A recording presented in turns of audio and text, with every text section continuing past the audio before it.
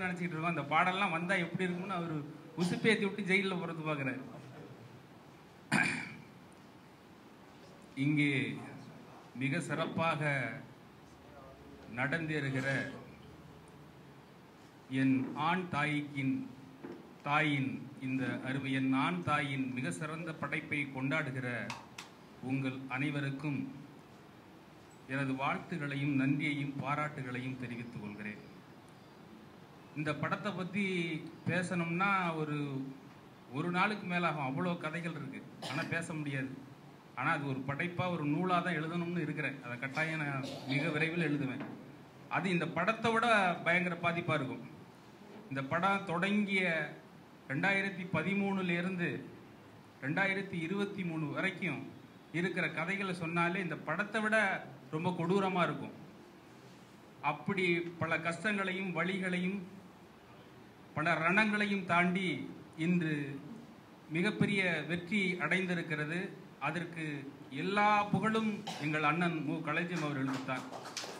அவருடைய இரத்தமும் வியர்வையும் கலந்த இந்த படைப்பு வந்ததனால் இது மிகப்பெரிய வெற்றி அடைந்திருக்கிறது. பலரும் உழைத்திருக்கிறார்கள். ஆனால் எல்லாவற்றிற்கும் ஆணிவராக இன்று இந்த மரம் கிளைவிட்டு இன்று எல்லோரும் பாராட்டப்படுகிற விதமாக இருக்கிறதற்கு மூல காரணம் எங்கள் அண்ணன் mu.kalanchiam அவர்கள்தான். இந்த படம் எந்த நோக்கத்திற்காக எடுக்கப்பட்டதோ அந்த நோக்கத்தை அது சென்றடைந்திருக்கிறது, சென்றடையும் என்ற மன திருப்தியோடு நாங்கள் இந்த விழாவில் கலந்து கொண்டிருக்கிறோம். இன்னும் பல்வேறு படங்களை இந்த தளத்திலே விட மிக சிறப்பான படைப்புகளை எங்கள் அண்ணன் மிக விரைவில் அடுத்தடுத்து கொண்டு வருவார். இந்த படம் அதற்கான முதல் விதை. இந்த படம் வருமா வராதா என்ற நிலையிலேயே நாங்கள் கடந்து கொண்டே சென்றுகின்றோம். ஆனால் இந்த படத்தை எப்படியாவது கொண்டு வந்து விட வேண்டும் என்று ஒவ்வொரு நாளும் நகர்ந்து இன்று இந்த இடத்திற்கு வந்திருக்கிறது. இந்த படம் திரையரங்கத்திற்கு வருவதற்கு பல்வேறு அண்ணன் கூட இருக்கிற அத்தனை ஆற்றலாளர்கள் இருந்திருக்கிறார்கள். அவர்களெல்லாம் மறக்க முடியாது. அவர்களுக்கு எப்பொழுதும் இந்த நன்றிகள். அதில் முக்கியமானவர் இந்த படத்தின் தயாரிப்பு மேலாளர் அண்ணன் வி குமார் அவர்கள். இந்த படத்திற்கு இந்த படத்தை வெளியிடுவதற்கு இந்த படத்தை முடித்து இந்த படம் எப்படி எடுக்கப்பட்டது, இதற்கு பட்ட வழிகள், இதற்காக உழைத்தவர்களுடைய கடின ஒரு பகரும் இந்த படம் வெளிவருவதற்கு மிக முக்கிய மூலக்காரமாக இருந்தவர் அண்ணன் மேனேஜர் வி குமார் அவர்கள்தான். அவருக்கு என்னுடைய நன்றிகளை நான் எப்பொழுதும் தெரிவித்துக் கொள்கிறேன். அடுத்தடுத்த படைப்புகள் வழி மிக சிறப்பான பதிவுகளை அண்ணன் கொண்டு வருகிறார். நாங்கள் எப்பொழுதும் அவருக்கு துணையாக இருப்போம். என்னுடைய ஆண் தாய் அண்ணன் mu.kalanchiam என்றென்றும் எப்பொழுதும் மிக சிறப்பாக வாழ்வார். வாழ்க வாழ்க என்று நான் வாழ்த்துகிறேன். நன்றி. தேசிய தளத்தினுடைய தலைமை பொறுப்பை ஏற்றிருக்கும் நான் இயக்குனர் கீரா அவர்களுக்கு நன்றியை தெரிவித்துக் கொள்கிறேன். ஏன்னா ஒரு இயக்குனருக்கு ஒரு பொதுவான பார்வை, அரசியல் பார்வை, சமூக பார்வை இருக்கிறது ரொம்ப ரொம்ப முக்கியமான விஷயம். அதுவும் தன்னுடைய படம் போன்றே அடுத்த படத்தையும் கொண்டாடணும்னு நினச்சி கூட ஒரு விழாவை ஏற்பாடு செய்து அதில் உள்ள நிறைகளை மக்களுக்கு அறிவிக்கக்கூடிய ஒரு நிலையிலிருந்து அவர் பார்த்து பெருமிதம் கொள்வது ரொம்ப மகிழ்ச்சி அளிக்கிறது. அப்புறம் அந்த படத்தில் எல்லா வழிகளும் வேதனையும் இயக்குனர் kalanchiam அவர்களையே சாரும். அவர் தான் அந்த தகுதியும் அனைத்தும் ஆரம்பத்திலேருந்தே சிரமப்பட்டிருக்கிறார். எல்லா நாங்கள் கூட இருந்தோம், அவ்வளோதான். ஒத்துழைப்பு கொடுத்தோம், பொறுமையாக இருந்தோம், பொறுமை காத்தோம். அதான் இதில் நடிகர்களாக இருந்து பொறுமை காத்து எல்லோரும் இந்த ஒத்துழைப்பு கொடுத்த அனைவருக்கும் நன்றியை தெரிவித்துக் கொள்கிறேன். நன்றி. வணக்கம். தோழர் கேர் அவர்களுக்கு என்னுடைய மனமார்ந்த இனிய பிறந்த நாள் வாழ்த்துக்கள். இந்த நல்ல நாளில் கலகம் செய்ய அனைவரும் ஒன்றா சேர்ந்திருக்கிறோம். வருக வருக நாம் அனைவரும் கலகம் செய்வோம். சில இயக்குநர்களிடம் நான் மணிரத்னம் சார்கிட்ட கூட நான் ஒர்க் பண்ணியிருக்கேன்.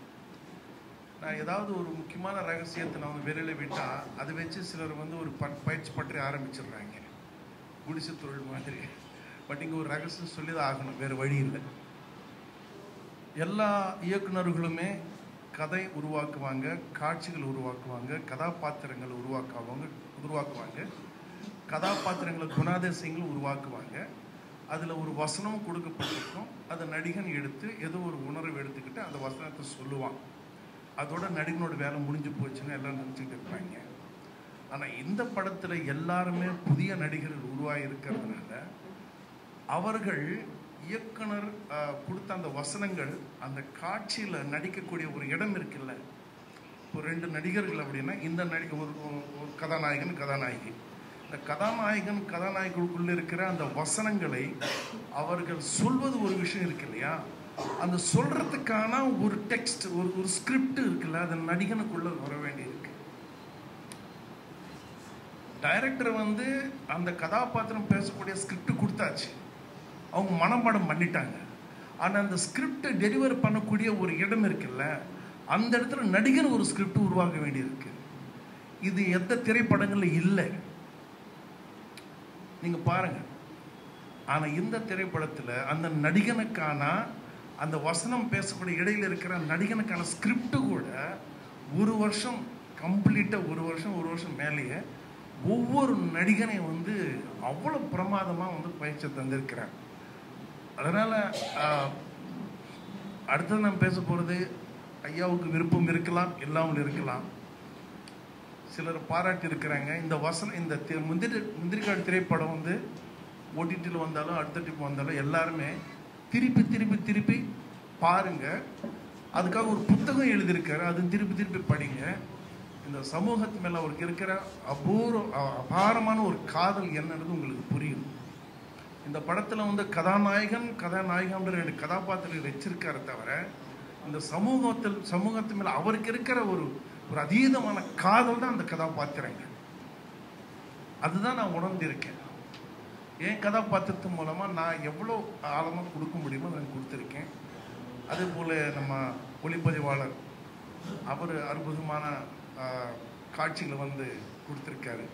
இசையமைப்பாளர் ரொம்ப 18 வயசுல வந்த ஒரு நண்பன், அந்த தம்பி அவ்வளோ மெச்சூரிட்டியான ஒரு இசை வந்து பண்ணியிருக்கிறது வந்து பெரிய விஷயம். இந்த படத்துக்கு பிரதானத்துவம் பார்த்தீங்கன்னா இசை தான்.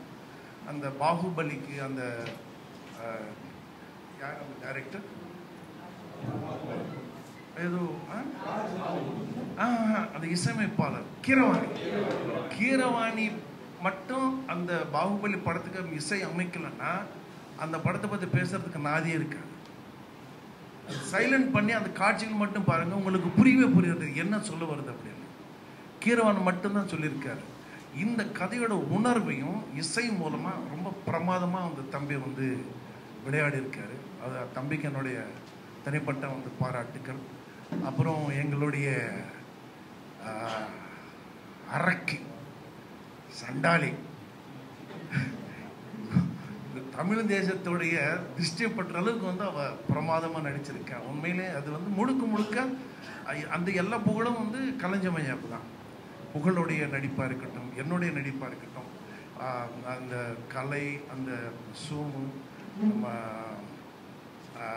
ரொம்ப முக்கியமான வில்லன் தம்பி சக்தி, இவங்க எல்லாருமே நம்ம லாயர் முதற்கொண்டு சின்ன தம்பி முதற்கொண்டு எல்லாருமே ஸ்பெஷலாக அந்த நீ லவ் பண்ணாலும் நீயே செத்துருவேன், நீயே செத்துருவேன் டைலாக்ல அந்த உணர்வு வந்து மொத்தத்தில் நீ எங்களுக்கு வேணும்டா அப்படின்ற ஒரு விஷயம் இருக்கு இல்லையா.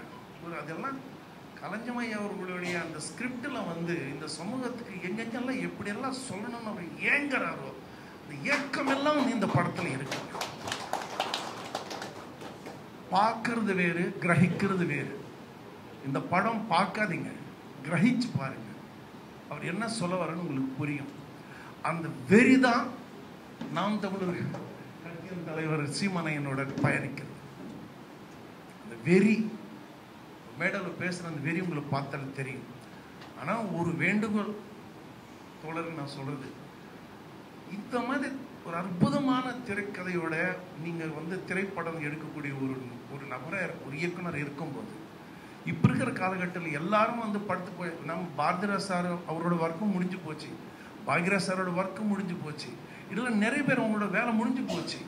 இப்போ நீங்கள் வந்து படுபயங்கரமாக வந்து அப்படி இருக்கிறீங்க, பசுமையாக இருக்கிறீங்க. திரைப்படத்தில் அதிகமாக கவனம் செலுத்தினா நல்லா இருக்குமோ? ஏன்னா அரசியல் இருக்கு, அது இருக்கு. நம்ம இப்போ நம்மளோட அரசியலோட பயணம் எப்படி இருக்குன்னா காலம் நீரை நோக்கிற ஒரு பயணமாக தான் இருக்கு. கோபம் இருக்கு, ஆனால் அந்த கோபத்துக்கு மதிப்பு இல்லை. அதுதான் நம்ம தமிழக அரசியல். கோபத்துக்கு மதிப்பு இல்லை. கோபப்படுறதுக்கு உரிமை இருக்கு, ஆனால் அந்த உரிமைக்கு மதிப்பு இல்லை. நம்ம சொல்றது கேட்கறதுக்கு யாருக்குமே காது இல்லை. நம்ம செய்யறதை பார்க்கறதுக்கு யாருக்குமே கண் இல்லை. காரணம் அறியாமை. இந்த அறியாமை இருக்கிற இடத்துல நம்ம எவ்வளவுதான் கத்துனாலும் பாருங்க, நல்லதுக்கு மட்டும் ஜெயிலு, கெட்டதுக்கு மட்டும் அலங்காரம். இப்படி இருக்கிற ஒரு சூழல்ல கலை என்றது மிக அற்புதமான ஒரு படைப்பு. அதுதான் உண்மையான கம்யூனிசம் பாதை. சினிமா, இலக்கியம், இதன் வழியா நம்ம பெரிய புரட்சிகளை பண்ண முடியும்னு நினைக்கிறேன். எனக்கு அந்த ஒரு அற்புதமான ஒரு இயக்குனரை நாங்கள் மிஸ் பண்ணிட்டு ஒரு பயம் இருக்கு ரொம்ப அரசியலுக்குள்ள போகும்போது. ஏன்னா இது போன்ற ஒரு டைரக்டர் கிடைக்காதுங்க.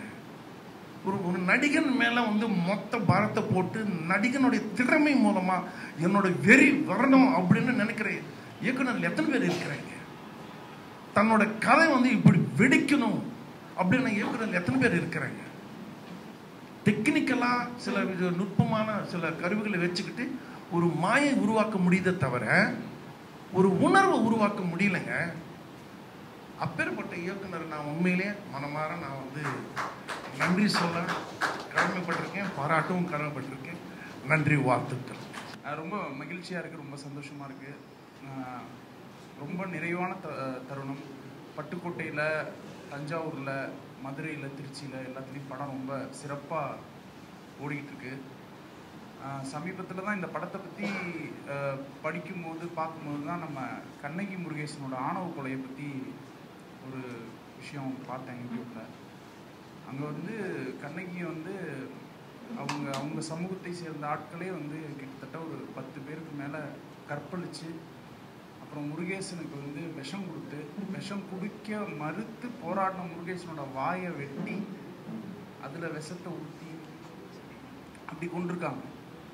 அவங்க அப்பாவும், கண்ணகியோட அப்பாவும் அதுக்கு உடந்தையாக இருந்திருக்காரு. ஆனால் எங்கள் முந்திரிக்காடு பெத்தவங்கிற ஒரு நாவல்லேருந்து எடுக்கப்பட்ட ஒரு படம். அந்த பெத்தவன் தன்னுடைய பெண்ணை தனக்கு பிடிச்ச அவனோட போய் வாழு அப்படின்னு சொல்லி அனுப்பி வைக்கிற பெத்தவன். எங்களை எல்லாரையும் பெத்தவன் இயக்குனர் கலைஞர். அவர் தான் உண்மையான பெத்தவன். அதனால் நிறைய பேசணும்னு நினச்சேன், நேரம் இல்லை. அண்ணன் ஏற்புரை இருக்கு. நம்ம பல பேரோட உரைய அண்ணனே திருடிக்கிட்டாரு. ரொம்ப ரொம்ப மகிழ்ச்சி. மறுபடியும் சொல்கிறேன், இந்த குழு இந்த வெற்றி எல்லாரோட வெற்றி, எல்லாரோட சந்தோஷம், எல்லாரோட கைத்தட்டு. ஒற்றை மனிதர் எங்கள் குழுவை பெற்றவரும் முந்திரிக்காடை பெற்றவர். இந்த பெற்றவனை தான் சாரும். அவ்வளோதான். நன்றி. எங்களுக்காக இன்னைக்கு வந்திருக்கீங்க, எங்களை வாழ்த்துறதுக்காக ரொம்ப நன்றி எல்லாருக்கும். சார், வீரா சார், தேங்க்யூ ஸோ மச். நல்ல ஒரு ப்ரோக்ராமாக ஆர்கனைஸ் பண்ணி எங்களுக்கு கொடுத்துருக்காரு ஒரு அழகான இடத்துல. அப்புறம் இப்போது நான் வேறு எதுவும் சொல்ல முடியாது, தேங்க்யூ மட்டும்தான் சொல்ல முடியும். ஸோ முதல் நன்றி இயக்குனர் ஐயாவுக்கு தான் போய் சேரும். ஏன்னா அவர் தான் ரொம்ப கஷ்டப்பட்டு மேய்ச்சார் எங்கள் எல்லாரையும் முதல்ல. ஏன்னா நடிப்புனா என்னன்னே தெரியாமல் எனக்கு இந்த மாதிரி எல்லாருமே ஒரு 10 படம் பண்ண ஒரு ஹீரோயின் மாதிரி பண்ணியிருக்கேன் அப்படின்னு சொல்கிறாங்கன்னா அதுக்கு எல்லாத்துக்குமே ஒரு தேங்க்யூ, ஒரு நன்றி சொல்லணும்னா அது இயக்குனர் ஐயாவுக்கு தான் நான் சொல்லி ஆகணும். அதே மாதிரி thank you so much cameraman sir, ரொம்ப அழகாக காமிச்சிருக்கீங்க, தேங்க்யூ ஸோ மச். அப்புறம் கூட எனக்கு ஒர்க் பண்ண அண்ணா, வில்லன் அண்ணாஸ், எல்லாருக்கும் நன்றி. எல்லாருக்கும் நன்றி, ரொம்ப நன்றி. என்னை ரொம்ப பத்திரமா பாதுகாப்பாக பார்த்துக்கிட்டு, அடிக்கும் போதெல்லாம் கொஞ்சம் அடி விழுந்தாலும் பரவாயில்ல, கொஞ்சம் கம்மியாக லைட்டாக அப்பப்போ அண்ணா ப்ளீஸ்ண்ணா அப்படின்னு சொல்லி கொஞ்சம் கம்மியாக விழுந்தது. ஸோ எல்லா அண்ணாக்கும் நன்றி. Thank you designer sir, thank you so much. Assistant directors அண்ணா எல்லாருக்குமே ரொம்ப நன்றி. வானதீபன் சார் இருக்கட்டும், அருள் எலினன் சார், கிருஷ்ணமூர்த்தி சார், ரஜினி, எல்லாருக்குமே ரொம்ப நன்றி. அவங்க எல்லாருமே ஒன்றா சேர்ந்து பண்ண ஒரு அழகான ஒரு படைப்பு தான் முந்திரிக்காடு. கலஞ்சியம் சார் அப்பாவோட ஃப்ரெண்டு. ஸோ எனக்கு கதை கேட்டு நடிக்கிற அளவுக்கு அந்த அந்த ஏஜ்ல வந்து எனக்கு தெரியாது. நான் அப்பதான் 12th ஸ்டாண்டர்ட் முடிச்சிருந்தேன். ஸோ சடனா வந்து படம் பண்றியான்னு கேட்டாங்க. சரி லீவ்ல தானே இருக்கும், ஓகே அப்படின்ட்டு தான் அப்படிதான் நான் வந்தது நிஜமாலே.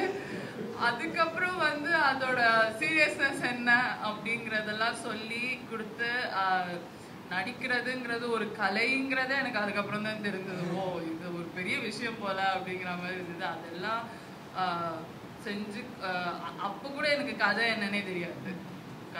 எனக்கு கதை என்னன்னு சொல்லும் போது நியர்லி வந்து ஒரு 3 months கிட்ட நாங்கள் மேலே ட்ராவல் பண்ணியிருக்கோம். 3 to 4 months மேலே ஆயிடுச்சு எனக்கு கதை தெரிஞ்சுக்கிறதுக்கு.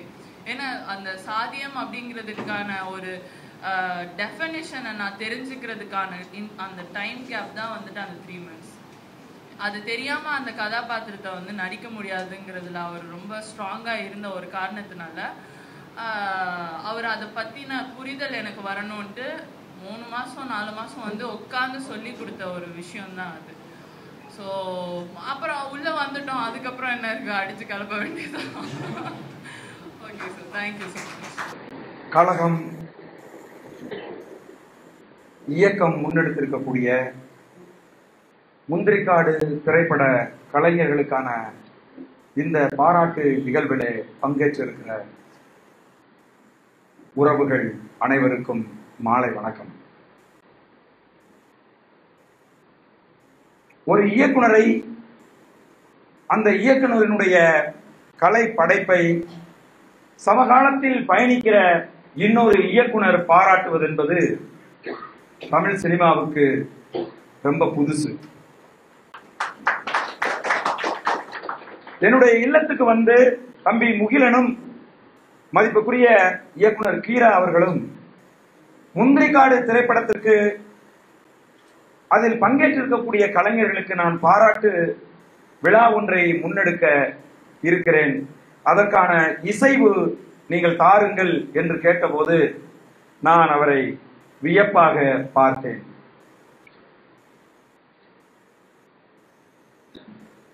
இயக்குனர் கீரா அவர்கள் முன்னெடுத்த கலகம் அமைப்பு முன்னெடுத்த பல நிகழ்வுகளில் நான் பங்கேற்றிருக்கிறேன், பேசியிருக்கிறேன்.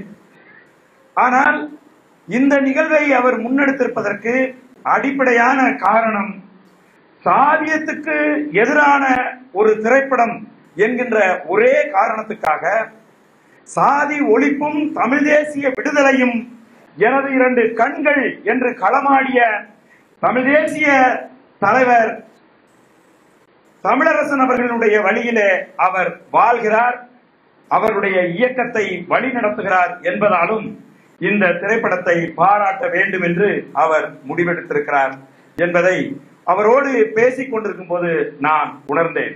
இயக்குனர் கீரா அவர்களுக்கு என்னுடைய முந்திரிக்காடு குடும்பத்தின் சார்பில் நன்றியை தெரிவித்துக் கொள்கின்றேன்.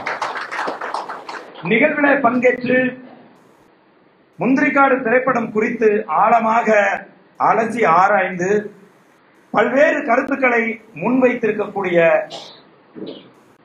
சான்றோர்கள், பல இயக்கத்தினுடைய தோழர்கள், கல்வியாளர்கள், கவிஞர்கள், உங்கள் அனைவருக்கும் எங்களுடைய முந்திரிக்காடு குடும்பத்தின் சார்பில் நான் நன்றியினை தெரிவித்துக் கொள்கின்றேன். எங்கள் முந்திரிக்காடு குடும்பம், நாங்க அப்படிதான் இதை வந்து சொல்லுவோம், முந்திரிக்காடு குடும்பம் அப்படின்னு தான் சொல்றது. இத மிக நீண்ட நாட்கள் படப்பிடிப்பே இல்லாம படம் நான் எடுப்பனா எடுக்க மாட்டேனானே வந்து தெரியாது பல பேருக்கு. பயிற்சி நடந்துட்டு இருக்கும். காலைல 9 மணிக்கு வந்துருவாங்க, சாயந்தரம் 7 மணி 8 மணி வரைக்கும் பயிற்சி நடக்கும்.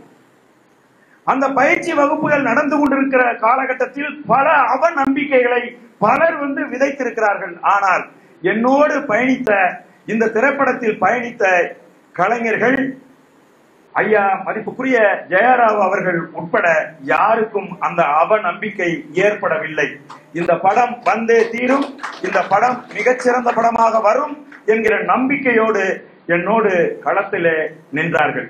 நான் படப்பிடிப்பு தளத்திலே படப்பிடிப்பு நடத்தி கொண்டிருக்கிற போது எனக்கு ஷாட் இல்லை அப்படிங்கிறதுக்காக என் படத்தில் பங்கேற்ற எந்த ஒரு நடிகனும் அந்த ஷாட் எடுக்கிற இடத்தை விட்டு போய் ஒரு இடத்துல போய் உட்கார்ந்தது இல்லை. இன்னும் சொல்ல போனா இந்த வில்லன் பசங்க எல்லாம் எப்பவும் சுத்திக்கிட்டே இருப்பானுங்க கூடவே. நாங்க என் கேமராமேன் என்னையா கைக்குள்ளையும் காருக்குள்ளையும் நுழைஞ்சிட்டே இருக்கிறீங்க அப்படின்னு கத்தி போய் உட்காருங்கடான்னு சொல்லி சத்தம் போட்டுருக்கமே ஒழிய அப்ப கூட ஒவ்வொருத்தனா திரும்ப வந்து சேர்ந்துருவான். யாரு என்ன நடிக்கிறான், ஏன்னா இந்த பயிற்சி கொடுத்தோம்ல, அதுல அவன் நிறைய கத்துக்கிட்டான். ஒவ்வொருத்தட்ட இருந்தும் கத்துக்கிறதுக்கு செய்தி இருக்கு அப்படிங்கறதை அவர்கள் உணர்ந்து கொண்டு படப்பிடிப்பு தளத்தில் எனக்கு என்ன ஆச்சரியம்னா, இவங்க எல்லாரும் ரொம்ப பையங்க, சின்ன சின்ன பசங்க. இவங்க எல்லாம் வந்து நின்று வேடிக்கை பாக்குறானுங்க. ஒருத்தரும் நடிக்கும் போது இவங்க நடிச்சுக்கிட்டே இருப்பாங்க. இப்படி நான் பார்ப்பேன் அது. ஆனா எங்க ஐயா ஜெயராவ் ஐயா கூட ஒரு நாள் கூட உட்கார்ந்ததே கிடையாது. அந்த கோடை வெயில்ல இந்த பெண் வந்து அந்த கல்லால் அடிக்கிற காட்சியை நாங்கள் எடுக்கிற போது தவிர்க்க முடியாமல் ஏப்ரல் மாதம் அக்னி நட்சத்திரத்தில் எடுக்க வேண்டிய தேவை எங்களுக்கு ஏற்பட்டு போச்சு. அதுக்கு என்னடா தேவை, அவ்வளவு பெரிய கட்டாயம் என்ன ஏற்பட்டுச்சு அப்படின்னு கேட்டீங்கன்னா, நாங்கள் படப்பிடிப்புக்கு எல்லா வேலைகளையும் செய்து முடித்து விட்டு நான் எனது குழுவினர், என்னுடைய மேனேஜரு, என் கேமராமேன், ஆர்டருக்கு எல்லாம் கூட்டிட்டு லொகேஷன் பார்க்க போனோம். போய் பார்த்தா முந்திரி காடெல்லாம் வெறும் குச்சி குச்சியா இருக்கு, எல்லாம் பட்டு போன ரேஞ்சில் இருக்கு.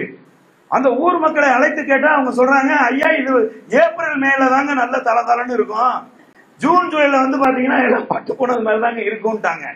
அப்ப நான் கிட்டத்தட்ட வந்து ஏப்ரல் மேக்காக வெயிட் பண்ண வேண்டியது இருக்கு. அப்ப நாங்க மே மாதம் தான் நீங்கள் பார்க்கிற அந்த பச்சை பசேல் என்று இருக்கக்கூடிய அந்த முந்திரி காட்டை நாங்கள் பதிவு செய்ய வேண்டும் என்று சொன்னால் நாங்கள் மே மாதத்தில் தான் படப்பிடிப்பு நடத்த வேண்டிய தேவை எங்களுக்கு ஏற்பட்டது. இந்த கலைஞர்கள் காலில் செருப்பு கூட இல்லாம அந்த மே மாதத்துல அந்த உழுது போட்ட அந்த வயல்ல அவர்கள் பட்ட பாடை நான் பார்க்க எனக்கு சகிக்க முடியாமல் நான் ஒவ்வொரு நாளும் துடிதுடித்து போவேன். ஏன்னா என்னாலேயே நிக்க முடியாது, அங்க நிக்கிறதுக்கு வேற எதுவும் இருக்காது. ஆனால் எனது பிள்ளைகள் அதையெல்லாம் பொருட்படுத்தாமல் இந்த கதையை நேசித்து இந்த படத்தில் உயிர் கொடுத்து அவர்கள் வாழ்ந்திருக்கிறார்கள். அதிலும் குறிப்பாக ஒரு பெண் பிள்ளையாக சுபப்பிரியா அடைந்த துன்பங்கள் இருக்கு பாருங்க. இந்த பயலுவா அவர் ரொம்ப டீசெண்டா சொல்லிட்டு போயிடுச்சு அந்த பொண்ணு, அண்ணம்மா அண்ணா என்ன எதுவும் அடிச்சிடாதீங்கன்னு கெஞ்சுவேன்னு. ஆனா உண்மையாகவே அவர்கள் அடிக்க அந்த பெண்ணை, அவளை இந்த பையன் எல்லாருமே கடுமையா நேசிப்பாங்க, யாரும் அடித்து விடக்கூடாது. அவளை பாவம் தங்கச்சி தங்கச்சின்னு உயிரை வச்சிருக்கான் ஒவ்வொருத்தனும். ஆனா அவன் அந்த எமோஷன்ல அவனை மீறி அந்த பெண் மேல அத்தனை அடிகள் பட்டிருக்கு, அவ்வளவு காயங்கள் பட்டிருக்கு. இந்த படத்துல ஒரு காட்சியில சக்திவேல் இவன் ஆளை பார்த்துங்க எப்படி இருக்கான்னு. இவன் சக்திவேல் வந்து இந்த கதாநாயகிய ஓங்கி கன்னத்துல அரையணும். நான் மானிட்டர்ல உட்கார்ந்து இருக்கிறேன், இந்த பொண்ணை ஓங்கி அரையணும். வந்து ஓங்கி அரைறான், நான் மானிட்டர் பார்த்துட்டே இருக்கேன். பட்டுன்னு எனக்கு சவுண்டு கேக்குது, புடிச்சு எந்திரிச்சு நான் போய் இவனை பொலாருன்னு ஒரு அரை கொடுக்குறேன். இந்த பொண்ணு 3 சுத்து சுத்திட்டு கீழே விழுந்துட்டா. கீழே விழுந்து எந்திரிச்சு சொல்றா, சார் அண்ணன் என்ன அடிக்கவே இல்லை சார் அப்படிங்கிறா. நான் உடனே இவளை திரும்பி அடிக்குது, என் காதுல கேக்குது, நான் அடிச்சான் என் காதுல கேக்குது, என்னடி இல்லைங்கிற அப்படின்னு சொல்லி நான் வந்து சொன்னேன். அந்த அளவுக்கு இவர்களுக்குள் ஒரு ஒத்திசைவு இருந்தது. அவன் அடிச்சான், அவன் உண்மையாவே அடிச்சுட்டான்.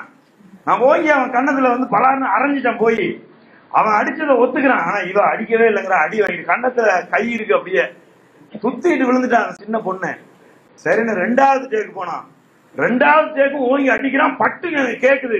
திரும்ப பாக்குறேன், திரும்ப ஐயா அண்ணா அப்படின்னு நிக்கிறான். அது போல ரொம்ப இந்த நண்பர்கள் என்னுடைய படத்தில் இடம்பெற்றிருக்கக்கூடிய காட்சிகள் அனைத்துமே எதுவுமே எளிமையாக படமாக்கப்பட்டது இல்லை. அவ்வளவு நாங்கள் சிரமப்பட்டு இந்த பிள்ளைகளை எல்லாரையும் நான் ரொம்ப கொடுமைப்படுத்தி இவங்களை எல்லாரையும் வந்து நடிக்க வச்சு நான் வந்து கொண்டு வந்தேன். அதற்காக ஒத்துழைத்த உங்கள் எல்லாருக்கும் நன்றி சொல்வதற்கான ஒரு வாய்ப்பாக இதை பயன்படுத்தி என்னோடு இந்த களத்தில் நின்று இந்த முந்திரிக்காடு திரைப்படம் மிக சிறந்த படைப்பாக வருவதற்கு ஒத்துழைத்த அனைத்து நடிகர்களுக்கும் அனைத்து தொழில்நுட்ப கலைஞர்களுக்கும் இந்த நேரத்தில் எனது நன்றியினை தெரிவித்துக் கொள்கிறேன். என்னுடைய கேமராமேன், நானும் என் கேமராமேனையும் பொறுத்தவரை தம்பி முத்துப்பாண்டி சொன்னது மாதிரி நாங்க 2 பேரும் ஒரு நாள் கூட சந்திக்காம இருந்ததே இல்லை. நாங்க 2 பேரும் சந்திக்காம இருக்கிறோம்னா ஒண்ணு நான் ஊர்ல இருக்க மாட்டேன், இல்லைன்னா என் கேமராமேன் ஊர்ல இருக்க மாட்டாரு. அந்த மாதிரி புருஷ பொண்டாட்டியை விட மோசமா, காதலர்களை விட மோசமா 2 பேரும் சந்திப்போம். சந்திக்கும் போதெல்லாம் சினிமா குறித்து மட்டுமே சிந்திப்போம். ஐயா ஜெயராவ் அவர்கள் தன்னுடைய மன வழியை வந்து முன் வச்சாங்க. நீ ரொம்ப அரசியல்ல போறதுனால சினிமா விட்டு விலகிட்ட அப்படிங்கிற மாதிரி ஒரு கருத்தை வந்து முன் வச்சாங்க. இந்த கருத்தை ஒவ்வொரு நாளும் முன்வைத்துக் கொண்டிருக்கிற ஒரு ஆள் தான் என்னுடைய கேமராமேன். சந்திக்கும் போதெல்லாம் எங்கயா இருக்கீங்க, நான் இந்த மாதிரி ஒரு மீட்டிங்க கிளம்பிட்டு இருக்கிறேன், சாயந்தரமா பார்ப்போம் அப்படின்னு சொன்னா உடனே சொல்லுவாரு, ஐயா சினிமாவுக்கு வாங்கய்யா, சினிமா எடுப்போம்யா அப்படின்னு வந்து சொல்லக்கூடிய ஒரு ஆளாக என்னுடைய அன்பு நண்பர் சிவசுந்தர் அவர்கள் இருக்காங்க. அதே போல இந்த திரைப்படத்துல பணியாற்றிய என்னுடைய எடிட்டர், இந்த படத்துக்கு வந்து வேற ஒரு எடிட்டர் இருந்தார். தம்பி சொல்லுகிற போது அவர் வந்து விட்டுட்டாரு, அவருக்கு தெரியாது, அதனால விட்டுட்டாரு. இந்த படத்துக்கு ஒரு தமிழ் சினிமாவின் ஒரு ஆக சிறந்த ஒரு எடிட்டர் இந்த படத்துல வந்து நாங்க கமிட் பண்ணியிருந்தோம். இந்த படத்தினுடைய வேலைகள் செல்லுகிற போது பல்வேறு சிக்கல்கள்ல அவரால் தொடர முடியாம அவர் வந்து பாதியில விட்டுட்டு போயிட்டார். விட்டுட்டு போனதுக்கு அப்புறம் நான் துடித்து போய்விட்டேன். காரணம் என்னன்னா, படத்தினுடைய அகிலகுரசவா சொல்லுவாரு, ஒரு படத்தினுடைய கதை என்பது 2 மேசைகள்ல உருவாகும். ஒரு மேசை எழுத்தாளனுடைய மேசை, இன்னொரு மேசை எதுன்னா அது எடிட்டருடைய மேசை. இங்க 2 இடத்துலதான் ஒரு திரைப்படத்தினுடைய கதை வந்து உருவாகும். அப்படியான ஒரு சூழ்நிலையில நான் மொத்த படப்பிடிப்பையும் முடித்து நான் வந்ததுக்கு அப்புறமா இந்த எடிட்டிங் ரூம்ல எடிட் பண்றதுக்கு ஆள் இல்லை அப்படின்னு சொன்னா எப்படி இருக்கும் ஒரு இயக்குனருடைய நிலை என்பதை நீங்கள் சிந்தித்து பாருங்கள். அந்த நேரத்துலதான் என்னுடைய அன்பு தம்பி மகேந்திரன், எனக்கு உண்மையாவே வந்து அவருக்கு படத்துல பேர் இல்ல, படத்துல நாங்க பேர் போட முடியல. காரணம் என்னன்னா, யூனியன் படி முன்னாடி வேலை செஞ்சவருக்கு நான் போடணும். ஆனால் கடைசி வரைக்கும் படம் ரிலீஸ் ஆகிற வரைக்கும் அதுல ரொம்ப ஒரு முக்கியமான விஷயம் என்னன்னு கேளுங்க. இப்ப யாத்திசை என்று ஒரு படம் வந்திருக்கு, ஒரு பிரம்மாண்டமான படம், மிகச்சிறந்த படம். அந்த படத்துக்கும் தம்பி தான் வந்து எடிட்டர், யாத்திசையினுடைய எடிட்டர். அந்த படமும் அவனுக்கு டேபிள்ல இருக்கு. அந்த படமும் ரிலீஸுக்கு வரப்போகுது. இன்னும் சொல்ல போனீங்கன்னா பொன்னியின் செல்வனை விட சிறந்த படம் யாத்திசை. ஒரு சின்ன பட்ஜெட்ல ஒரு இயக்குனர் தன்னுடைய 2வது படமாக எந்த விதமான கிராபிக்ஸ் கம்ப்யூட்டர் எதுவும் இல்லாம ஒரு சின்ன படமா ஒரு 5 கோடி 6 கோடி ரூபாய் பட்ஜெட்ல சர்வதேச திரைப்படங்களை எல்லாம் மிரட்டுகின்ற அளவுக்கு ஒரு படம் எடுத்திருக்கான். அதுல எடிட்டிங் ரொம்ப அற்புதமா இருக்குன்னு பாக்குறவன் பாராட்டுறான். அந்த எடிட்டிங் சொந்தமானவன் தான் தம்பி மகேந்திரன். அவன் வந்து எனக்கு அந்த நம்முடைய திரைப்படத்தின் கடைசி எல்லை வரைக்கும், கடைசி நாள் அன்னைக்கு நான் இந்த சாங் எல்லாம் எடுத்துட்டேன்னு சொன்னாங்கல்ல, அந்த சாங் எல்லாம் ரிலீஸ் ஆகுறதுக்கு 2 நாளைக்கு முன்னாடி எடுத்துட்டா அதுக்கு சென்சார் பண்ணணும்ட்டாங்க. சென்சார் ஆபீஸ்க்கு போனா என்ன விளையாடுறியா, 5-6 படம் வரிசையா இருக்கு, நாங்க படம் பார்க்கணும், நீ கியூல போய் இருங்கிறான். நான் இன்னும் 2 நாள் தாங்க ரிலீஸ் இருக்குன்னு சொல்லி என்னுடைய மேனேஜர் அங்கேயே அண்ணன் குமார் அண்ணன் அங்கேயே தூங்கி அங்கேயே அவங்களோட சண்டை பிடிச்சி உருண்டு பிறண்டு கடைசி நிமிடத்துல நாங்க வந்து சென்சார் வாங்கி படம் ரிலீஸ் ஆகாது அப்படிங்கிற ஒரு நிலைமை ஏற்பட்டு நான் மனம் உடைஞ்சு போத்திட்டு படுத்துட்டேன். சென்சார் கொடுத்தானே நான் வந்து எழுப்புங்கண்ணே, இல்லைன்னா நான் சூசைட் பண்ணிக்கிறேன்னு. அந்த அளவுக்கான ஒரு மன நெருக்கடியை கொடுத்த போதும் எனக்காக தோள் கொடுத்து நின்ன தம்பி மகேந்திரனுக்கு என்னுடைய நன்றியினை நான் தெரிவித்துக் கொள்கிறேன். இது போல பல போராட்டங்களை சந்திச்சு இந்த படம் வந்து உருவாக்கி வந்திருக்கு. அதே மாதிரி வந்து பாத்தீங்கன்னா, எனக்கு தொடர்ச்சியா என் மனச்சோர்வடைகிற போதெல்லாம் நான் வந்து தம்பி கவிபாஸ்கர்கிட்ட போவேன். அவன் ஒரு விட்டமின் டேப்லெட் மாதிரி, எப்பவுமே உற்சாகமான வார்த்தைகள் தவிர சோர்வடைந்த வார்த்தைகளோ அல்லது நமக்கு அந்த சோர்வை அதிகப்படுத்துறது மாதிரியான ஒரு உணர்வுகளோ தம்பி கவிபாஸ்கரிடம் வந்து வரவே வராது.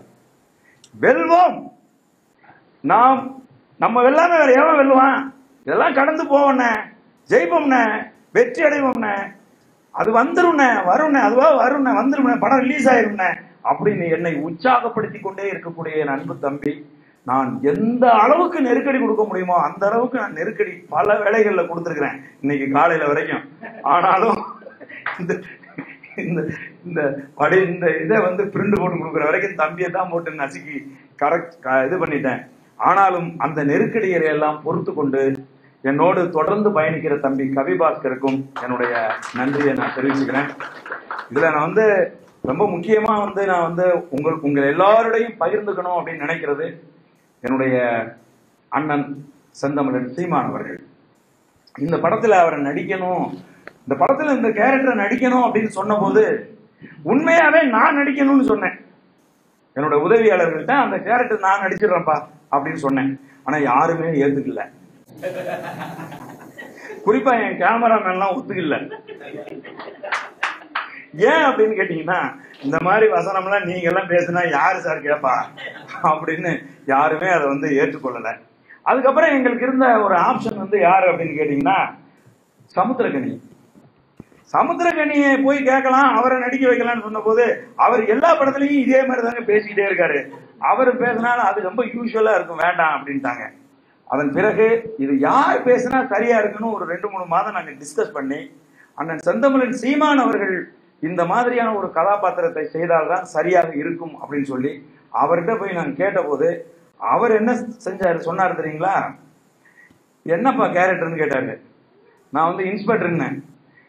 ஏண்டா அறிவு இருக்கா உனக்கு? இன்ஸ்பெக்டர்னா நீ தாண்டா நல்லா கரெக்டா இருப்ப, நீ நடுறா அப்படின்ட்டாரு அவரு. இல்லைங்கண்ணா நான் அப்படின்னு. தம்பி எனக்கு டேட் எல்லாம் உனக்கு கொடுக்க முடியாது, நீ இன்ஸ்பெக்டர் கேட்டா நீ நடி, நீ உனக்கு என்ன உதவி வேணும்னு சொல்லு, நான் செஞ்சு கொடுக்குறேன், பின்னாடி இருந்து அண்ணா எல்லா ஹெல்ப் பண்றேன், நீ நடி அப்படின்ட்டாரு. ஒண்ணுமே சொல்ல முடியாம நாங்க திரும்பி வந்துட்டு கொஞ்ச நாள் கழிச்சு திரும்ப போய் அவர்கிட்ட வந்து, அண்ணன் இந்த கதையை மட்டும் கேளுங்கண்ணே அப்படின்னு சொல்லி இந்த கதையை நான் வந்து சொன்னேன். இந்த கதையை கேட்டதும் அவர் வந்து, ஓ இது வந்து சாதிக்கு எதிரான படமா, சாதியத்துக்கு எதிரான ஒரு படமா இதுல ஏன் கேரக்டர் சொல்லு அப்படின்னு அவர் கேட்ட சொன்ன உடனே அவர் வந்து நடிச்சு தர்றேன் அப்படின்னு வந்து சொல்லி, இந்த திரைப்படத்துக்கு இன்றைக்கு ஒரு மிகப்பெரிய வரவேற்பு மக்கள் மத்தியில் கிடைத்திருக்கிறது என்று சொன்னால் அதற்கு காரணம் எங்கள் அண்ணன் செந்தமிழன் சீமான் அவர்கள். திரையிட்டோம், கிட்டத்தட்ட ஒரு 100 திரையரங்குகளுக்கு மேல நாங்கள் வந்து திரையிட்டோம். அந்த திரையிட்ட இடத்துல எல்லாமே ஒரு பெரிய கதாநாயகனுக்கு இருக்கக்கூடிய ஒரு ஓப்பனிங் இந்த திரைப்படத்துக்கு இருந்துச்சு. அதுக்கு காரணம் வந்து செந்தமிழன் சீமான் அவர்களும் அவருடைய கட்சியினரும், நாம் தமிழர் கட்சியினரும் தான் வந்து காரணம். இதுக்காக எனக்கு இரவு பகலா தம்பி பாக்கியராசன் சே அவர்கள் இரவு பகலா எனக்கு வந்து உழைத்தார். அவங்களுடைய ஐடி விங்கு வந்து நான் குறிப்பிட்டு சொல்லணும், அவங்களும் வந்து எனக்கு இந்த திரைப்படத்தினுடைய வெற்றிக்காக ரொம்ப, அது குறிப்பா தங்கச்சி சுனந்தா வந்து ரொம்ப வேலை செஞ்சாங்க. அது வந்து நாங்க வந்து மீசைய முறுக்குன்னு ஒரு கம்பெனி நமக்கு இந்த படத்துக்கான இணையதள விளம்பரங்களை எல்லாம் அவர்கள்ட்ட நாங்க வந்து ஒப்படைச்சிருந்தோம். அவங்க ரொம்ப சிறப்பா அதை வந்து செஞ்சாங்க. ஆனாலும் அவர்களுக்கு இணையா நாம் தமிழர் கட்சியினுடைய ஐடி விங்கு எங்களுக்காக உதவி பண்ணிச்சு. அவங்களுக்கும் என்னுடைய நன்றியை இந்த நேரத்துல தெரிவிச்சுக்கிறேன். இது போன்ற ஒரு திரைப்படத்தை நீ எடுத்த அப்படின்னு சொன்னா நீ வீதிக்கு வந்துருவ, மிக மோசமான எதிர் விளைவுகளை நீ சந்திப்பாய், சாதிய கலவரங்கள் நிகழும், நீ கொலை செய்யப்படுவாய். ஆகவே உனக்கு நான் அந்த கதையை தரமாட்டேன் அப்படின்னு சொல்லி மதிப்புக்குரிய சாகித்ய அகாதமி விருது பெற்ற அண்ணன் இமயம் அவர்கள் இந்த கதையை கொடுக்க மறுத்தார். நான் இந்த திரைப்படத்தை எப்படி புரிந்து கொண்டேன் என்று சொன்னால், இந்த கதையை நான் எப்படி உள்வாங்கிக் கொண்டேன் என்று சொன்னால், நான் எந்த சாதியவும் வெறுக்கவில்லை, எந்த சாதிக்கு எதிராகவும் நான் பேச விரும்பவில்லை, அதே போல எந்த சாதிக்கு ஆதரவாகவும் நான் நிற்க விரும்பவில்லை. நான் எதிர்ப்பது இந்த சாதிய சிந்தனைகளால் பிடிபட்டு இழிவாக நடத்தப்படுகிறவர்களை குறித்தோ அல்லது இந்த சாதிய சிந்தனைக்கு ஆட்பட்டு இருக்கிற ஆதிக்க சாதியினர் குறித்தோ பேசுவதற்காக நான் முந்திரிக்காடு திரைப்படத்தை எடுக்கவில்லை. நான் பேச வேண்டும் என்று நினைத்தது சாதியத்துக்கு எதிராக, சாதியை வேறறுக்க வேண்டும். இந்த மண்ணிலே சாதி என்பது ஒரு மனநோயாக இருக்கிறது. சாதியம் பேசுகின்ற, சாதி வெறி பிடித்து நிற்கின்ற ஒவ்வொருத்தரும் இந்த நிலப்பரப்பில் மனநோயாளிகள். அவர்களுக்கான ஒரு மருந்தாக ஒரு திரைப்படத்தை கொண்டு வர வேண்டும் என்றுதான் இந்த முந்திரிக்காடு திரைப்படத்தை நான் கொண்டு வர வேண்டும் என்று நான் நினைத்தேன். இதுல நிறைய நண்பர்கள் வந்து என் மீது, இந்த படத்தின் மீது சொல்லுகின்ற மிக பிரதானமான குற்றச்சாட்டு, முக்கியமான குற்றச்சாட்டு என்னன்னா, சாதி சாதினே பேசுறீங்க, படம் முழுவதும் சாதி சாதி என்று பேசுகிறீர்கள், அதை மட்டும் நீங்கள் குறைத்திருந்தால் இந்த திரைப்படம் இன்னும் சிறப்பாக இருந்திருக்கும் என்று நண்பர்கள் சொல்லுகிறார்கள். என் அன்பான நண்பர்களே, சாதி சாதி என்று உன் வாழ்க்கையின் அனைத்தும் சாதியாக இருக்கிற போது ஒரு 2 மணி நேரம் நான் சாதியம் குறித்து பேசுவதை மட்டும் உன்னால் பொறுத்துக் கொள்ள முடியவில்லையே, ஏன்? நான் கேட்கிறேன். 2 நண்பர்கள் இருக்கான், ஒரே அறையில தங்கி இருக்கான், ஒன்னா சாப்பிடுறான், கட்டி பிடிச்சிட்டு தூங்குறான், ஒருத்தன் வாயில போறத புடுங்கி இன்னொருத்தன் சாப்பிடுறான். ஆனா திருமணம் என்று வருகிற போது மட்டும் நீ என்ன சாதி என்று கேட்கிறானே, அந்த இலையில இருக்கிற வரைக்கும் சாதியை சாதி சாதி என்று பேசாமல் எப்படி கடந்து போக முடியும்? யோசிங்க. புரட்சியாளர் அம்பேத்கர் அவர்கள் சொல்லுகிறாங்க, என்ன சொல்றாங்க? சாதி என்பது வேற எதுவும் இல்லை, பெண்ணின் மையத்தை எவன் கையாளுவது என்பதுதான் சாதி என்று சொல்லுகிறார். இது எவ்வளவு கேவலமான ஒரு நிலை! அதனாலதான் இந்த திரைப்படத்துல ஒரு பெண்ணை வைத்து சாதியத்தின் மூஞ்சையும் காரி துப்ப வைக்கிறான். பெண் என்று சொன்னது ஆணாதிக்க சமூகத்துல மேல் சாவனிசத்துல பெண்ணை முன் வச்சுதான் சாதியை இங்க வழி நடத்துறான். அப்ப சாதியை எதிர்க்க வேண்டியது, சாதியின் முகத்தில் காரி துப்ப வேண்டியது, சாதியவாதிகளை நெஞ்சில் உதைக்க வேண்டியது ஒவ்வொரு பெண்ணும் தான் என்பதை என் திரைப்படம் இன்றைக்கு நிறுவி இருக்கிறது. அவ கேட்கிற கேள்விக்கு பதில் சொல்லுங்க பாப்பா. என் கதாநாயகி கேட்கிறாளே கேள்வி படத்துல, நான் படத்தில் எல்லா காட்சிகளையுமே கேள்வி பதிலாக வைத்திருக்கிறேன். ஒரு கதாபாத்திரம் கேள்வி கேட்கும், இன்னொரு கதாபாத்திரம் பதில் சொல்லும். அப்படியாக நான் வடிவமைத்திருக்கிறேன் காட்சிகளை. நீங்கள் நுட்பமாக கவனித்தீர்கள் என்றால் உங்களுக்கு புரியும். என் கதாநாயகி இந்த திரைப்படத்தில் கேட்கிற கேள்விகளுக்கு சாதியை தூக்கி சுமக்கிற சாதி வெறியர்களுக்கு, சாதி மனநோயாளிகளை எவனுக்காவது ஒருத்தருக்கு தமிழ்நாட்டில் பதில் சொல்றதுக்கு தைரியம் இருக்கா? நான் கேட்கிறேன், சொல்ல முடியுமா? சொல்லு பாப்பா. என் தம்பி கேட்கிறானே, கடைசியா வந்து மனமாறிய தம்பி சோமு ஒரு கேள்வி கேட்கிறானே, நம்ம சாதி தான் பெருசு, அதுக்காக நம்ம எல்லாம் செய்யணுங்கிறானே, நம்ம சொந்த சாதி பொண்ண வரவச்சனை இல்லாம கல்யாணம் பண்ணிக்கணும் சொல்ற தைரியம் எவனுக்காவது இருக்காரான்னு கேட்டானே, அதுக்கு பதில் சொல்றதுக்கு எவனுக்காவது தைரியம் இருக்காரா? நான் கேட்கிறேன் இன்னைக்கு. சொல்லுவாப்பா. இவ்வளவு பணம், இவ்வளவு நகை அப்படின்னு பேரம் பேசி நடக்கிற மானங்கட்டத்தனத்துக்கு பேர் தான் கல்யாணம்னா, நடுவுல என்ன இளவுகிற சாதி? சாதி எதுக்கு? நான் கேட்கிறேன். இந்த மக்கள் அறியாம இருக்கிறான், சிந்திக்காம இருக்கிறார்கள் என்று சொன்னால், இன்னைக்கு என் படத்தை எல்லா ஜாதிக்காரரும் தான் பாக்குறான். சாதிய இறுக்கம் நிறைந்திருக்கக்கூடிய ஊர்கள்ல 3வது வாரமா 25வது நாளா இந்த திரைப்படம் சிறப்பாக போயிட்டு இருக்கு. என்ன காரணம்? முந்திரிக்காடு திரைப்படம் எந்த சாதிக்கும் ஆதரவாக இல்லை, எந்த சாதிக்கும் எதிராக இல்லை.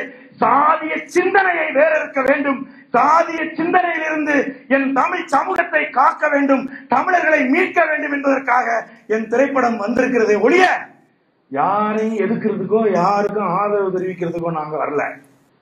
நாங்க சாதியவாதி இல்ல.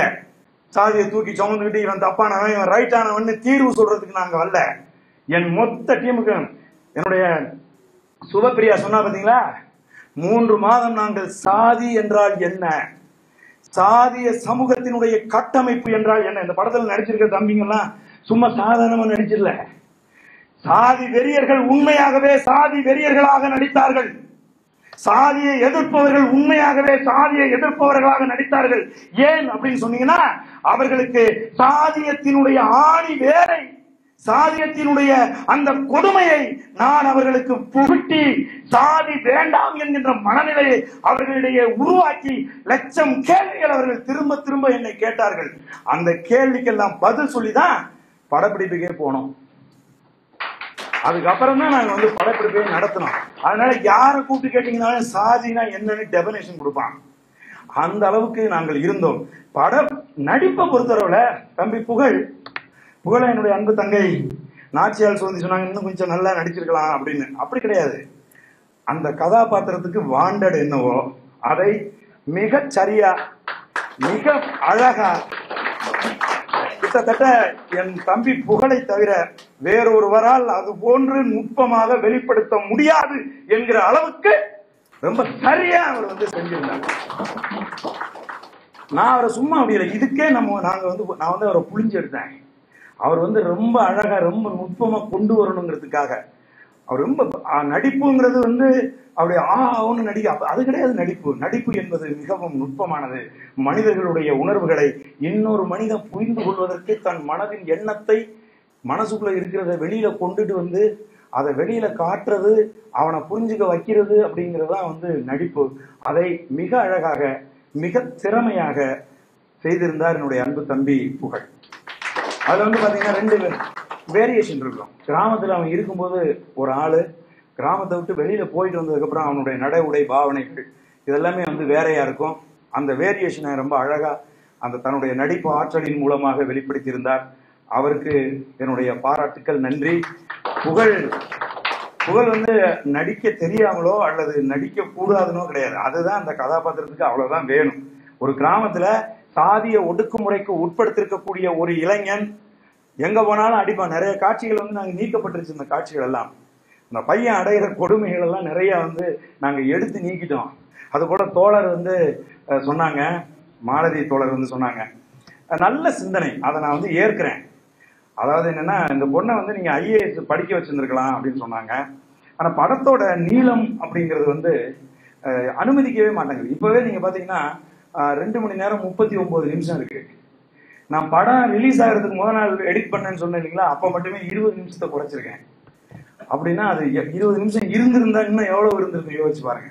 அப்போ அந்த படத்தோட நீளம் அப்படின்னு ஒண்ணு இருக்கு. அது நம்முடைய சிந்தனை ஓட்டத்தை கட்டுமையா கட்டுப்படுத்தும். இந்த முந்திரிக்கிற மாதிரி ஒரு படம் உண்மையாவே 2 மணி நேரம் தான் இருக்கணும்.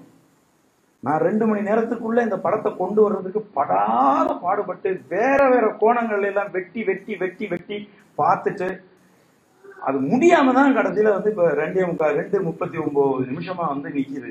அதனால நிறைய நாங்கள் வந்து சிந்தித்தோம், நிறைய வந்து யோசித்து சில விஷயங்களை வந்து பதிவு செய்தோம். அதை கொண்டு வர முடியல. இருந்த போதிலும் இப்போ இந்த படம் வந்து மக்கள் பார்த்து விட்டு நிறைவடைகிறார்கள். நேற்றெல்லாம் வந்து பட்டுக்கோட்டையில வந்து படம் பார்த்துட்டு இருந்தோம். நான் தம்பி புகழும் போயிருந்தோம். அதாவது எப்படின்னா, இப்ப ஒரு திரையரங்கு, அந்த திரையரங்கு நிறைஞ்சு வழிகிற அந்த திரையரங்குல இவ்வளவு பெரிய ஒரு மரியாதையை ஒரு இயக்குனருக்கு, ஒரு கதாநாயகனுக்கு மக்கள் கொடுப்பாங்களா அப்படிங்கிறத இந்த காலத்துல என்னால வந்து சிந்திக்கவே முடியல. பெரிய சூப்பர் ஸ்டாரா இருந்தா, விஜய் அஜித்தா இருந்தா செய்வாங்க, அதை பத்தி பிரச்சனை இல்லை. புகழை யாருன்னு தெரியும்? யாருக்கும் தெரியாது. ஆனால் அந்த படத்தை பார்த்து விட்ட பிறகு அவனை கொண்டாடினாங்களே, படத்துல இருந்த அத்தனை பேரும் அவன்கிட்ட செல்ஃபி எடுத்தாங்க. படத்துல பார்த்த அத்தனை பேர். என்ன காரணம் அப்படின்னு கேட்டீங்கன்னா, அந்த கதாபாத்திரத்தினுடைய தாக்கம்.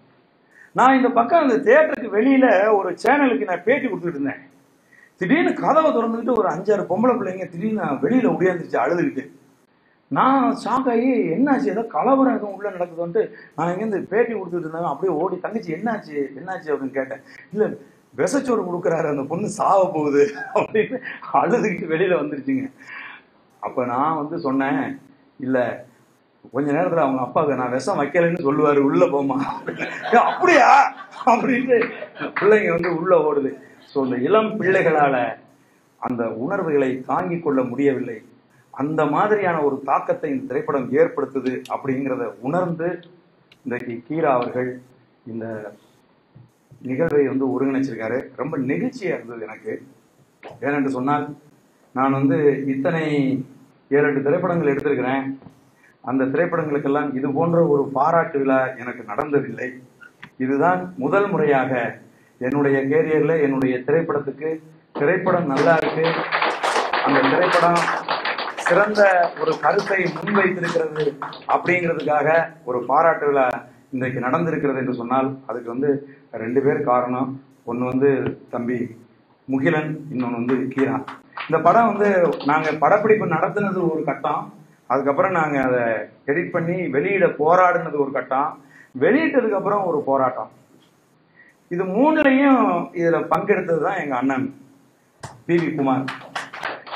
படப்பிடிப்புலையும் அவருக்கு இடைஞ்சலு, படம் பிடிச்சிட்டு வந்ததுக்கு அப்புறமும் அவருக்கு இடைஞ்சலு. என்ன வந்து அடிக்காதது மட்டும்தான் குறை. எங்க 2 பேருக்கும் அவ்வளவு சண்டை வரும்.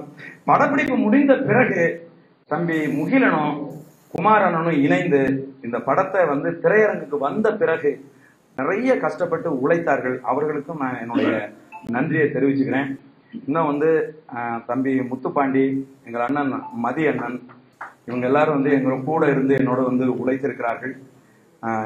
அவங்களுக்கும் நான் என்னுடைய நன்றியை தெரிவிச்சுக்கிறேன். அதுக்கப்புறம் ஊடகவியலாளர்கள். இன்னும் சொல்ல போனா, முந்திரிக்காடு திரைப்படம் என்பது இன்றைக்கு மக்களால் போற்றப்படுகிறது. பார்த்தவர்கள் படத்தை கொண்டாடுறாங்க. நான் வந்து திருப்பூருக்கு போயிருந்தேன். திருப்பூரிலையும் இதே போன்றுதான் மக்கள் பார்த்து விட்டு வெளியில வருகிற போது பரவசம் அடைந்தார்கள். அவர்கள் என்னை விட்டு போகவே முடியல அவங்களால. குறிப்பாக பெண்கள் வந்து அப்படி கொண்டாடுறாங்க. அதே மாதிரி நான் கோயம்புத்தூர் திரையரங்குக்கு சென்றிருந்தேன். அங்கும் பெண்கள் இந்த திரைப்படத்தை கடுமையாக கொண்டாடுகிறார்கள். நாங்கள் நீண்ட நாளைக்கு அப்புறம் இந்த தியேட்டர்ல உட்கார்ந்து அழுதுட்டு வர்றேன்னு சொல்லி ஒவ்வொருத்தரும் என்னோட வந்து பகிர்ந்தது எனக்கு ரொம்ப மகிழ்ச்சியா இருந்தது. ஐயா மணியரசன் அவர்கள் தஞ்சையில வந்து அவங்களுடைய இயக்கத்தினுடைய தோழர்கள் ஒரு 70 பேரோட திரைப்படம் பார்க்க போயிட்டு வந்து சொன்னாரு, எனக்கு என்ன வயசாகுது, என்ன தியேட்டர்ல உட்காந்து அழ வச்சுக்கிட்டீங்க நீங்க அப்படின்னாரு. அது விலை மதிப்பு இல்லாத வார்த்தை. அந்த வார்த்தை இந்த திரைப்படத்துக்கான ஒரு அழகான விமர்சனம். அந்த விமர்சனம் அதே போல ஐயா நல்லக்கண்ணு அவர்கள் இந்த திரைப்படத்தை பார்த்துட்டு, சாதிக்கு எதிரான இந்திய திரைப்படங்களில் இந்த திரைப்படம் தான் முதலிடத்தில் இருக்கும் அப்படின்னு சொல்லி ஐயா நல்லக்கண்ணு அவர்கள் சொன்னதோடு, நான் தமிழக முதலமைச்சருக்கு நான் கடிதம் எழுதுகிறேன். நீங்கள் உண்மையாகவே சமூக நீதியை போற்றுகிற அரசாக இருந்தால் இந்த திரைப்படத்துக்கு நீங்கள் மானியம் வழங்க வேண்டும். இந்த திரைப்படத்துக்கு நீங்க வந்து திரைப்படத்தை தமிழக அரசு தூக்கி கொண்டாட வேண்டும், முன்னிறுத்த வேண்டும் அப்படின்னு சொல்லி நான் கடிதம் எழுதுறேன் அப்படின்னு சொல்லி ஐயா நல்லக்கண்ணு அவர்கள் சொன்னாங்க. அதே மாதிரி விடுதலை சிறுத்தை கட்சியினுடைய தலைவர் அவர்களும் இந்த திரைப்படத்தை பார்த்து பிரமித்து, இந்த திரைப்படம் ஆகச் சிறந்த திரைப்படம், நான் ஒரு திரைப்படத்தை எந்த குறையும் என் மனதில் ஏற்படாமல் நான் பார்த்திருக்கிறேன் என்று சொன்னால் அது முந்திரி காடுதான் என்று அண்ணன் தொல் திருமாவளவன் அவர்கள் பதிவு செய்தாங்க. அதே மாதிரி இந்திய கம்யூனிஸ்ட் கட்சியினுடைய பொதுச் செயலாளர் ஐயா மதிப்புக்குரிய முத்தரசன் அவர்கள் படம் பார்த்துவிட்டு இந்த படத்தை குறித்து ஒரு உயர்ந்த கருத்துக்களை முன்வைத்தாங்க. சாதிக்கு எதிரான பேர் ஆயுதம் அப்படின்னு அவர் வந்து சொன்னாங்க. அதே மாதிரி சி மகேந்திரன் ஐயா, தம்பி புகழினுடைய அப்பா, புகழுக்கு அப்பா அப்படிங்கிறது இல்ல, எங்களுக்கெல்லாம் தமிழகம் அறிந்த ஒரு அரசியல்வாதி அப்படிங்கிற முறையில கிட்டத்தட்ட 5 தடவைக்கு மேல இந்த படத்தை வந்து பார்த்துட்டாங்க. படத்தை பார்த்துட்டு ஒவ்வொரு தடவையும் இந்த படம் குறித்து ரொம்ப பெருமையாக பதிவு செஞ்சாங்க. இது எல்லாத்தையும் தாண்டி கடைசியா ஒருத்தரை பற்றி பேசிவிட்டு என்னுடைய ஏற்புரையை நிறைவு செய்யலாம்னு நினைக்கிறேன். அது யாருன்னா என்னுடைய அன்பு நண்பர் கலை இயக்குனர் ஆரோக்கியராஜ்.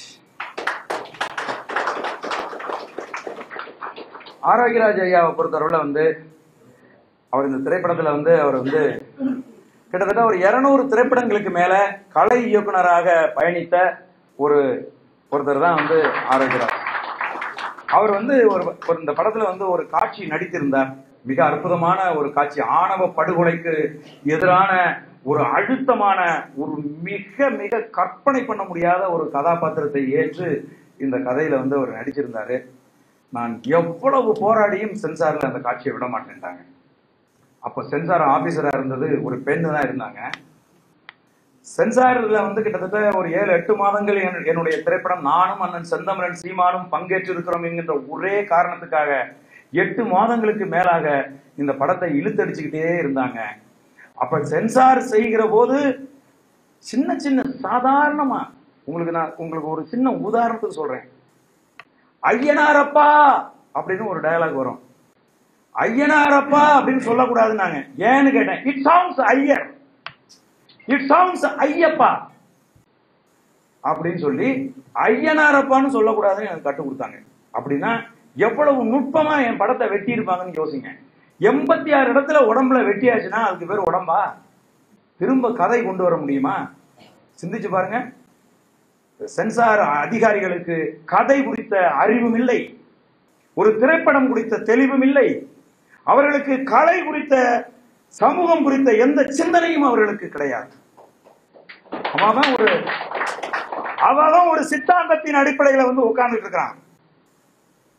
இந்துத்துவ சிந்தனையை தூக்கி சுமந்தபடி ஒரு ஒரு ஒரு ஒரு தத்துவத்துக்கு கீழே வந்து உட்கார்ந்துகிட்டு அந்த கட்டமைப்புக்கு எதிராக இந்த திரைப்படம் இருக்குங்கிறத பத்திரிகையில் வர்ற செய்திகள் எல்லாம் தெரிஞ்சுக்கிட்டு சென்சார் அதிகாரிகள் மாறுகிற வரை அவர்களுக்கு விருப்பமான சென்சார் அதிகாரிகளை கொண்டுகிட்டு வர்ற வரைக்கும் என் படத்தை சென்சார் படாம வச்சிருந்தாங்க பெண்டிங்ல. படம் ஏன் வரல, படம் ஏன் வரல, படம் ஏன் வரலன்னா எப்படி வரும் படம்? எப்படி வரும்? அப்படி நான் ரொம்ப நொந்து போய் நான் கதறி என் கண்ணுல போட்டிருந்த கண்ணாடியை கலட்டி அந்த அம்மா மேல வீசிட்டேன். என்னன்னே தெரியல. அந்த அம்மா சிரிச்சாங்க. அந்த அம்மா சிரிச்சுட்டாங்க. ஆனா அவங்க நினைச்சிருந்தாங்கன்னா என்ன கைது பண்ணிருக்கலாம், என் மீது மிகப்பெரிய வழக்கு தொடுத்திருக்கலாம். ஆனா நான் கோவப்பட்ட பாருங்க, அந்த கோவப்பட்டு கண்ணாடியை கழட்டி அவங்க மேல வீசிட்டு எழுந்து போனேன். அப்ப ஏச்சு தம்பி களஞ்சியம் வாங்க, என்ன இவ்வளவு கோவக்காரரா இருக்கீங்க அப்படின்னு சிரிச்சு உட்காருங்க, உங்களுக்கு அந்த காட்சியை நான் தரமாட்டேன், அடுத்து வேற என்ன வேணும்னு சொல்லுங்க, நான் கொடுக்குறேன், இந்த காட்சியை நான் விட மாட்டேன் அப்படின்னு சொல்லி என் தம்பி மதிப்புக்குரிய கலை இயக்குனர் ஆரோக்கியராஜ் நடித்த அந்த காட்சியை வெட்டி விட்டார்கள். அந்த காட்சி டெலிட்டட் சீனா நாங்க போடுறதா இருக்கிறோம்.